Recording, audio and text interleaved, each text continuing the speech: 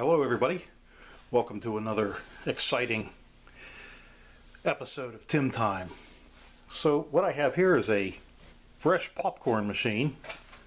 It tells me right here it's vintage appliance company. I wasn't able to find a lot of information out about it, but it used to work, and right now I have it plugged in, and when I turn the power on, and let me see, when I go over here, I'll turn the power on. Nothing happens. You can see the front lights on. I don't know if you noticed where it says popcorn, that light came on. So there's a little button here right below that. When I push this, it should actually start the heater fan going that heats up the popcorn and causes the popcorn to pop and then land on into the glass front. So why that doesn't work, I don't know. We're going to take a look at it. I know once before I had thought about taking a look at this, but too many screws. So now I'm going to have my trusty assistant, my daughter, help me take some of the screws out of it.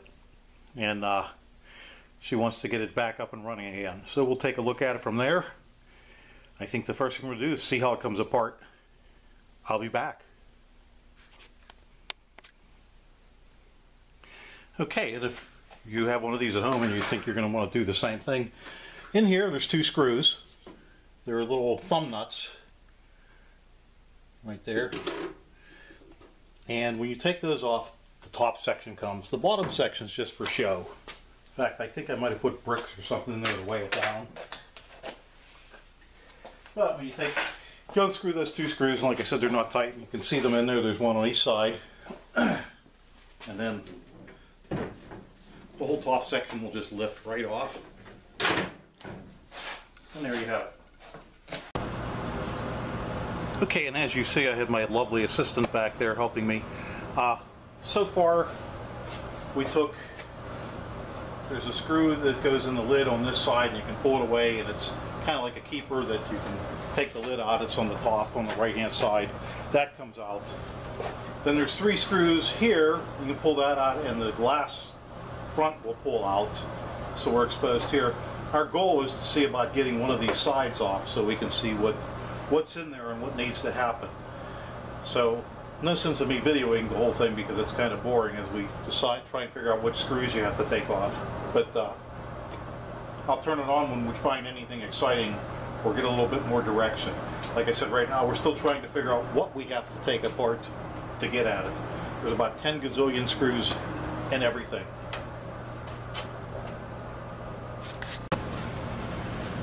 Okay, basically after taking every screw you could ever imagine and even things you didn't think you could find, it looks like we're ready to get this side panel off. So what I'll show you real quick is this top panel has some wires going to it, but only for a light. So would you be so kind as to hold the top panel out of the way? I want to pull the motor out. In here is the actual heater motor. And to the best of my knowledge, it would run on 110 volts coming into it, and then it would have a looks like possibly a full wave rectifier. There's 4 little diodes, and then there's some transformers. I'm not sure how they're underneath some glue, and you can't really see anything. All I know is the motor runs. Well, I know more than that, but the motor runs on 24 volts, and there's a power supply capacitor rated 110 up here, like one of those XY caps. So I checked, I had no voltage up to it, so that made me think that the problem is in the circuit board behind the switch. And like I said, we continued on and took out every screw imaginable that we could even possibly see and some we couldn't see. And I think we're ready to pull the panel away now and see what else is blocking us. No, we're not. Oh, I think this wire. Here. What wire? Okay. Like the charge So wire. So. let me, I'm gonna get some lighting on this and get the camera in here so you can see what we're doing, and then I'm gonna have to pause because I'll just be standing in front of it. Okay, so inside here, where is the flashlight? It's in my pocket, I knew that. So inside here, I don't know if that's making matters better or worse. That's a circuit board, and that's attached to the activation switch for the blower. So want to get that off next, and that's probably where we're going to find our issue and where we're going to have to do some testing. The little black switch right above it, that's the on-off power switch. So without further ado, we're going to go and see if we can get that circuit board out.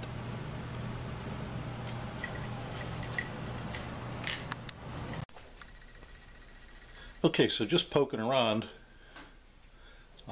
without a schematic, I checked a couple things, and it definitely seemed as though it had a short somewhere, because I was getting a strange 120 volt reading just about everywhere. So one of the things I found is, just kind of lucked into it, this D9 right here, I think it's a, yeah, D9, it's a Zener diode, and when I ohm checked it, it showed a direct short, so I pulled it out. So I'm going to try, I'll throw another one in, and then maybe we can check it the rest of the way. This is, if I can lift up right here, this Q1 would be the switch that turns the relay on and off. And this over here, this U1, that would be a voltage regulator. I haven't looked it up yet, but I'm assuming it's a 5 volt voltage regulator, but I can check that later as well. So I'm going to throw that Zener diode in and see where we're at from there. Make sure the voltage regulator is working, and hopefully it didn't fry the switch that actually turns on the relay. And then I'd imagine this IC down here is a time, where is it? A timer, if you can see it, move my finger out of the way.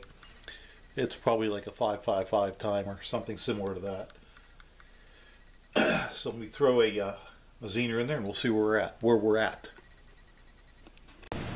So before I put the Zener in, I'm going to check it just to make sure that it's good. Which way am I going here?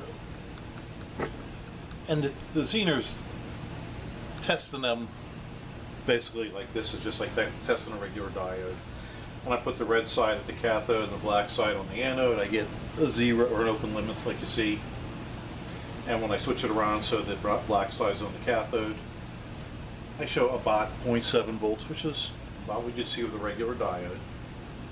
So at least I know it works that way. If I put it in shorts again, I know it worked beforehand. I just wanted to show you that. Okay, so now the diode's in. Let me zoom in a little bit there. The diode is in. And I have not fired it up yet. So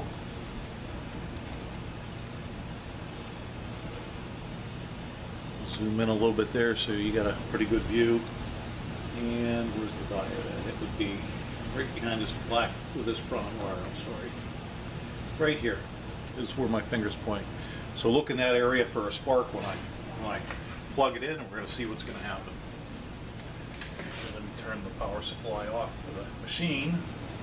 I'm going to move in front of this to plug it in. Okay. Now I will turn the power on.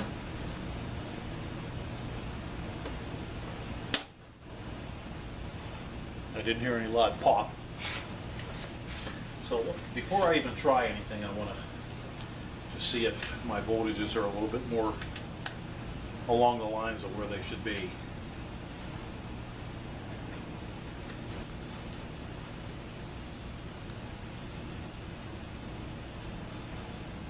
So 5 volts on that side.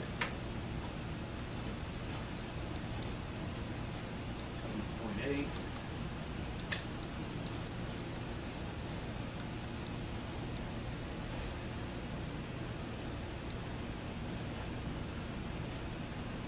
All right. We'll push the run button and we're going to see what's going to happen.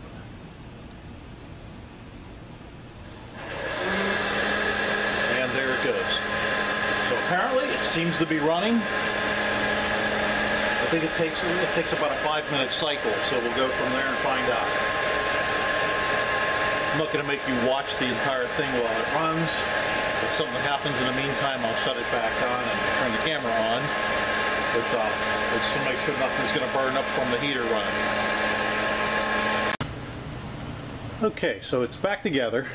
Just to highlight, basically every screw on this side, which is the switch side, and the ones along the top there, and the ones around the heater, these all had to come out. I'm blocking the light. These all had to come out.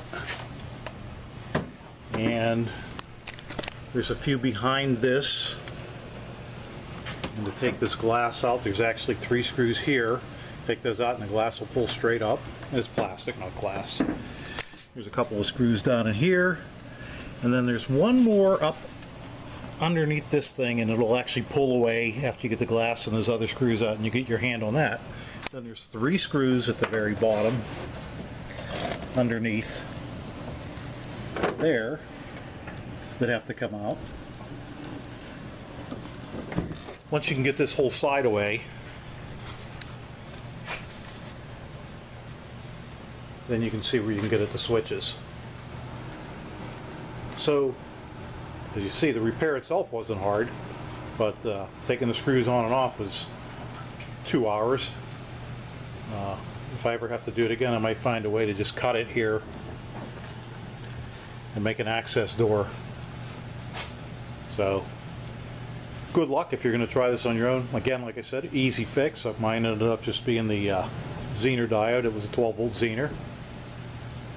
The hardest part was the screws. They're all pretty much the same. There's only about 2 different types.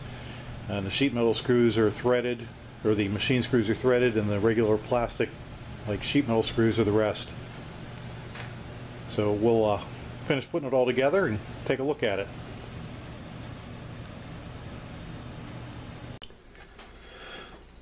So in order to get the lid off, you remove this down here. There's a little screw right inside there, you can see it. Let me see if I can get a straight on shot. Sorry for the lighting being so terrible, but we're not at the bench.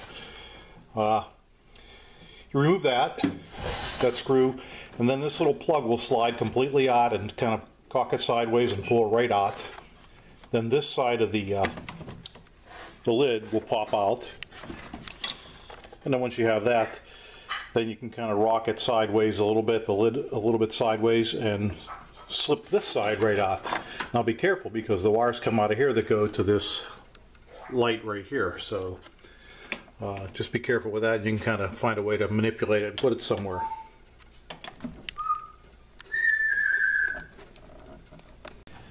Alright, and with the help of my lovely assistant, we're going to attempt to make some popcorn. Samantha, if you will.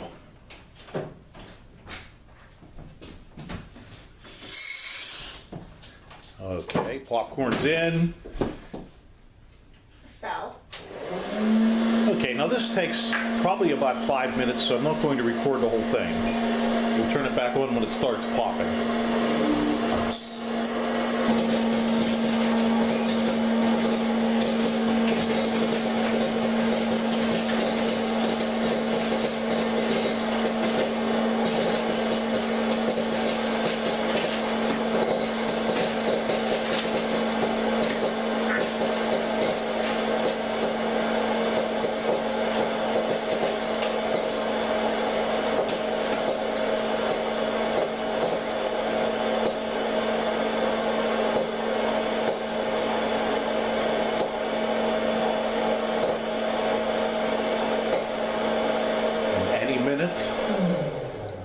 Voila.